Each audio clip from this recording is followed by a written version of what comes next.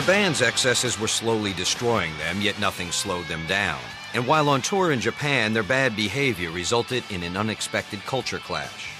They liked the bad publicity. The worse it got, the more happier they were. I mean, I was on a bullet train with them in Japan when Nicky was drunk and decided he wanted to throw a bottle through the window of the train. And no one thought he'd do it.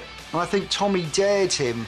Once again, just because we could, you know, I wonder what the sound of Jack Daniel's bottle sounds like smashing against the bullet train window. You know, it was just, what's it gonna be like? And it goes to the front and smashes the window and comes crashing down on these nice little Japanese people. You know, they're just coming home from work.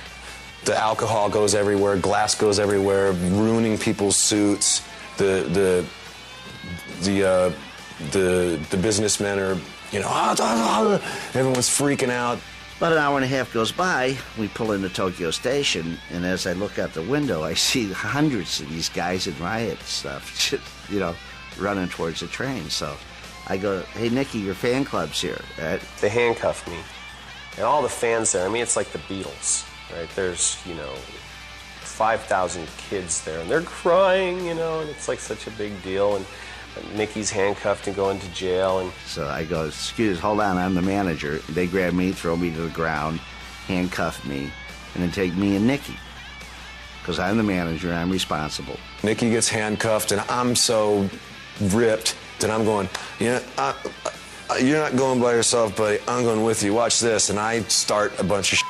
Now, as I'm laying there, Tommy Lee says to me, he goes, dude, I can't let you go by yourselves, you and Nicky. I'm going to clock one. I'll go with you. Pow! And goes and hits this policeman. Off they all go. I mean, that is what they were about. You know, absolutely fearless. they take me to jail. They call Mr. Udo. Doc McGee's sitting there, and I've got my sunglasses on and makeup's dripping out the bottom of the sunglasses, and it's like, 12 o'clock at night. I've got my boots up on the captain's desk, and he comes in, and I go, if my balls were on your chin, where would my dick be? And he just looks at me like, are you insane? And I thought, oh, this is going to get bad, right? And because, you're invincible, you're in a rock band, you do anything you want. Those kind of stories would happen every single night. And Doc McGee's like looking at me like, I'm going to kill you.